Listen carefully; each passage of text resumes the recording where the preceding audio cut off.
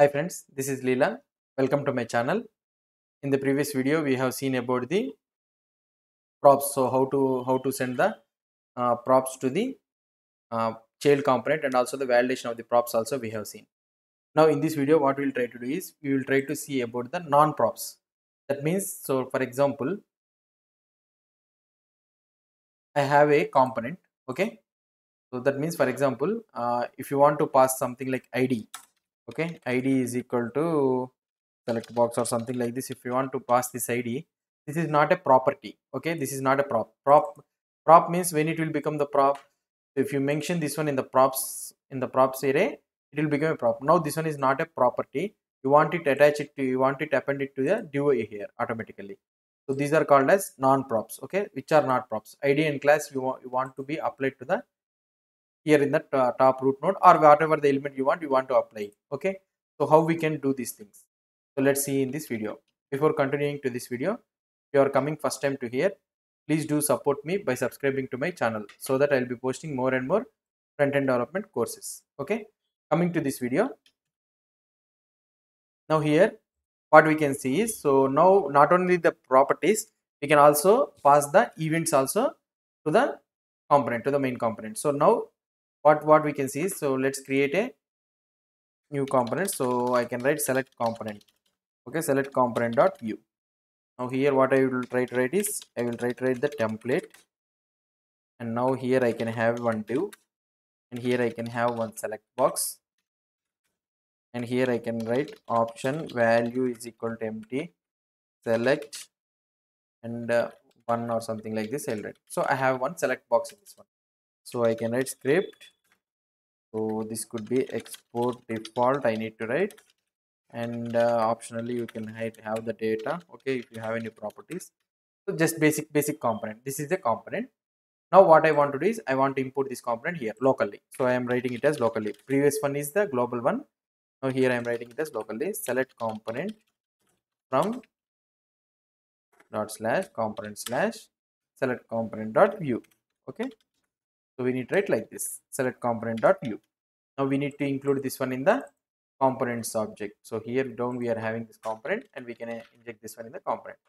Now what I will try to do here, that the top or somewhere, so I can take one div, class is equal to, I will apply top, bottom and all those things, some margin, and here I will use select hyphen component. Okay, so I am showing one select hyphen component. Let's see the output here. If I try to see the output, if I refresh this one, I'm able to see the output here. Okay, select box and all those things. Now if you go to the inspect element here, if you go to the inspect element, this div tag doesn't have anything. Okay, so this div tag doesn't have anything. Now for this div tag, what I will try to send is, here I will try to apply data hyphen status is equal to something like this. Okay, 1, and ID is equal to select box. So don't assume that these are properties, these are just non-properties. Now what it will happen is, automatically what the Vuejs will do is, it will append those things automatically to the main root element. So see here, if you see here, for the div tag, it has applied automatically to the div hyphen status is equal to 1, and also ID is equal to select box. This has automatically applied it to the main div. Okay, so this is how we can inherit the attributes to the inner component. So not only the properties, we can also inherit the events also. For example, see, let's assume that we don't have a div here. Okay, so there is only one select element is there. Now what I can do here, I can write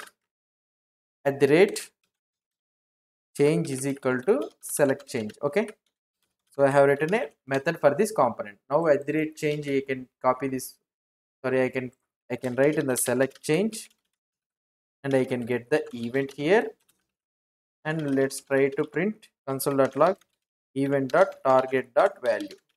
Okay, now what it is happening, so whenever this component is changed or anything, the data inside it is changed, so please fire this select change. So this change event will be automatically, data event status ID change event will be automatically appended to the select event here.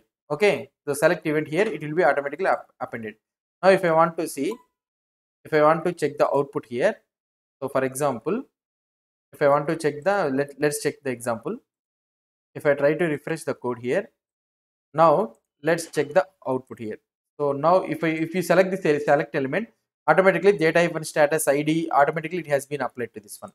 Now I will select one here. See, one has been filed in the app.view. So that means whenever we change this select box, okay, the component we have already write the change event, right? So this one has automatically appended to the inherited to that select box, so that whenever the select box is changed, automatically in the parent it is firing this method. This is nothing but what we can say is attribute inheritance. Okay, so now if we want to disable this attribute inheritance, how we can do? For example, see,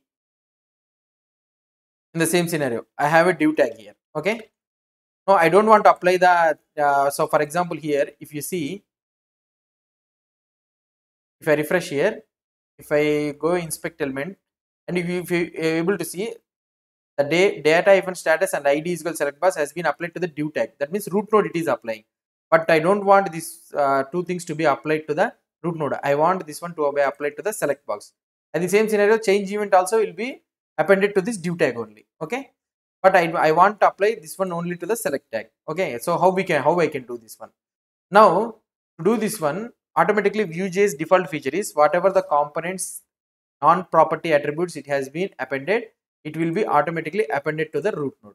Okay, so in order to get the non-property attributes, for example, in order to get the non-property attributes in the code, how we can get this one? So for example, we can get the non-property attributes, the details, using the console.log in the mounted or anywhere. So using the variable this dot $attrs, just like that, this dot $refs, how you are having, you will be having one global variable, that is this dot $attrs. So now if I try to check the output here, if I refresh this one, okay, so now here I am able to get that C data-handler C, you will be able to get the target, you will be able to get the data-status ID, and also onChange is a function. So you are able to get the all the details in the $attrs variable. Okay, now if I want to disable this attribute inheritance, how I can disable? So now in order to defaultly, I told you that this $attrs will be appended to the div tag. Now if you see here also, so just it will be showing you, but in the elements, if you are able to see the select box, it has been applied it to the, what I can say, to the main div tag. Okay, so now if I select this div tag, here is this div tag gone. Yeah, so it is applied it to the div tag only, root node only. Now what we need to do is we need to add inherit, okay, attrs to false. Okay, default it will be true, so there is no need to mention. So if you don't want to apply this one, so we need to give inherit attributes to false. So if I check here the output, now if you go to the select box here, so now the div tag doesn't have the data-status and all the things. Now using this $attrs, you can apply wherever you want. For example, here if I want to apply here, I can write v-bind is equal to $attrs. Okay, now I can save and I can check the output here. Okay, I can check the output like this. So now if I try to select the select box, and here I am able to see that select box, the events and all those things has been applied to this one. Okay, so for example, now you will be having a doubt that when there are multiple root nodes, for example here top I have a div tag, okay, and I don't have if I have a div tag and all those things, so then also wherever you want to attach, you can attach like this. Okay, so for whatever the things you want to attach, you can attach it to the using the v-attributes. Now if you see, so for this one it has been applied, and for the select box also this has been applied. So this is how we can bind the non-property attributes into the child component. So these are the main difference between the property attributes and the non-property attributes. You need to have a difference between these things. So for example, these things has been, if these are data-status and these are automatically mentioned in the props, means then it will become a property attribute. So those things will not be available in the $attrs. So if the variables those are not mentioned in the props only, then they will be available in the $attrs. Okay, so this is about the non-property attributes and the attribute inheritance with the child component.